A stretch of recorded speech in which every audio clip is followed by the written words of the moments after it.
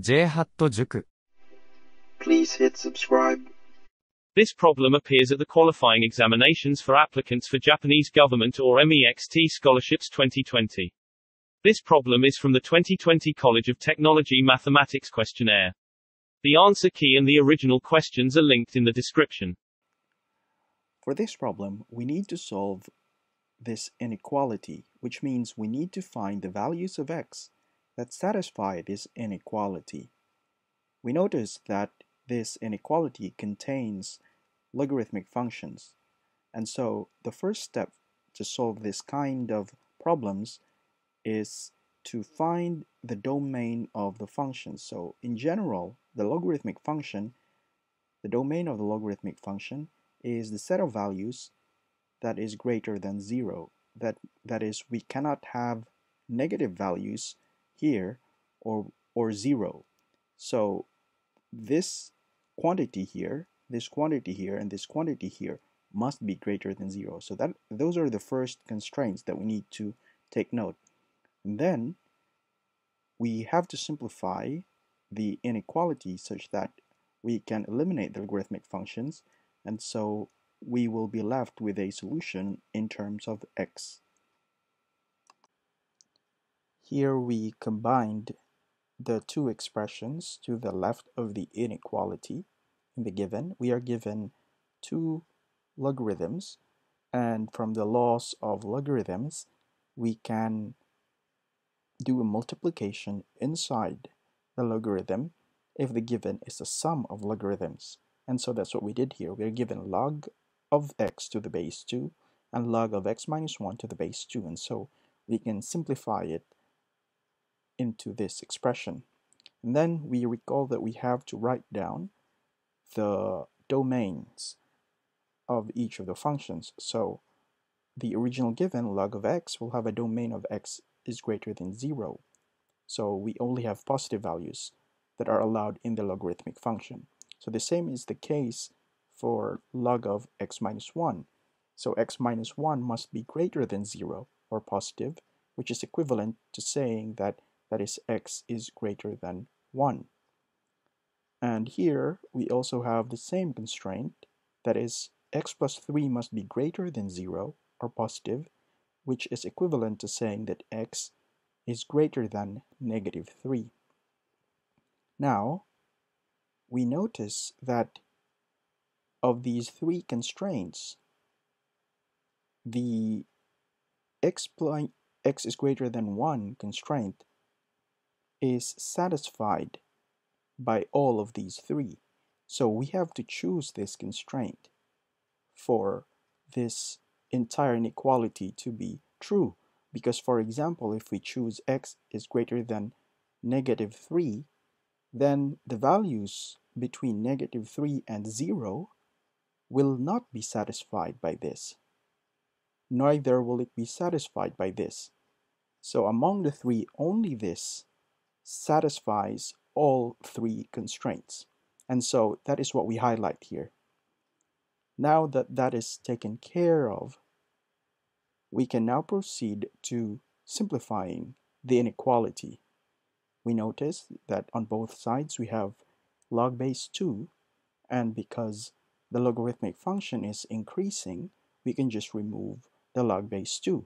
And so we are left with x times x minus 1 is greater than x plus 3, which is equivalent to, we just multiply this out, we get x squared minus x, and here we get x plus 3. Now we can move x plus 3 to the other side of the inequality, and then we obtain this inequality here. On this side, we can factor this into two factors, x minus 3 and x plus 1. Now, we have an inequality that says that the product of these two factors must be greater than 0.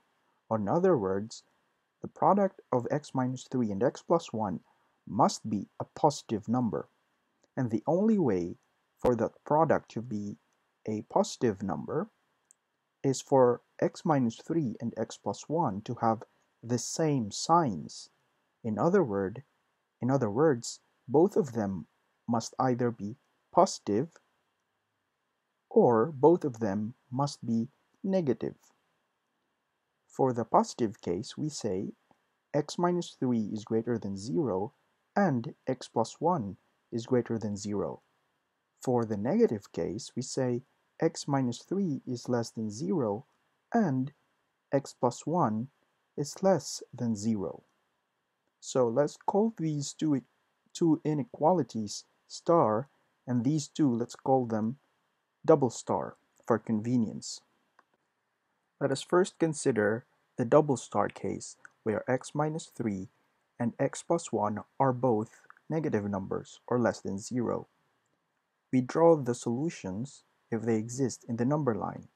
First, we simplify x minus 3, or rather we rearrange x minus 3 into this form. X is less than 3, and x plus 1 becomes x is less than negative 1. So double star means that x must be both less than 3 and less than negative 1. So x is less than 3 is the region where we have the pink highlight here. So it's everything to the left of 3. X is less than negative 1 is highlighted in blue. So that's everything to the left of negative 1. And where they intersect is where both of them are satisfied, and that's to the left of negative 1.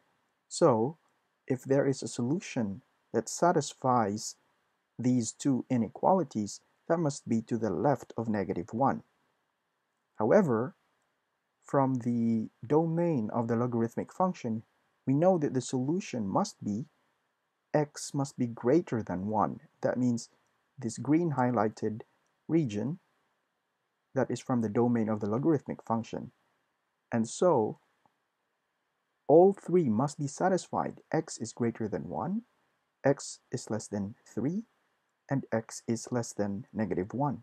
However, there is no intersection of these three conditions.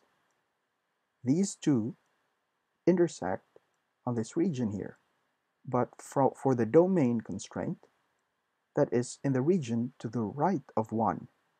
And so there is no intersection, and so there is no solution for this case, the double star case.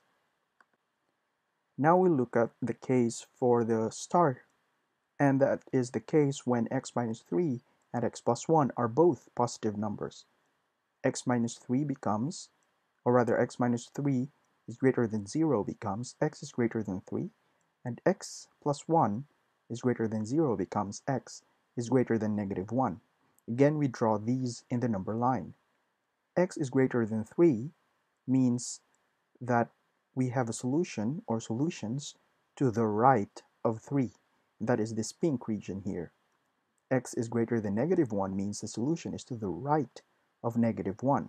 And that's the blue region here. And from the domain of the logarithmic function, we have the green region, which is x is greater than 1, which is to the right of 1. And where these three conditions are met, that is the solution to our inequality. And that region is this bit here, that is 3, or rather x is greater than 3, that is to the right of 3. And that is from this and this green bit. And so our final solution to the given inequality is this. If you learned something new today, please help my channel by clicking the subscribe button and the bell for the notifications. See ya!